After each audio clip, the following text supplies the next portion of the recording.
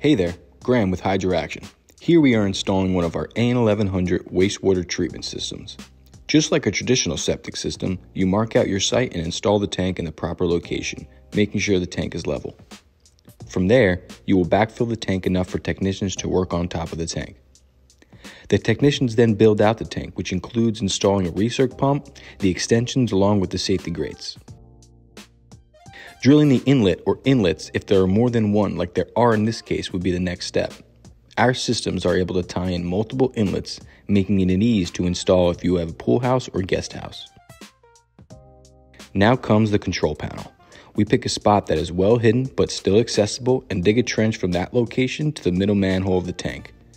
This trench is used for both the air line that will send air to the tank and the electrical conduit that will be run to power the tank.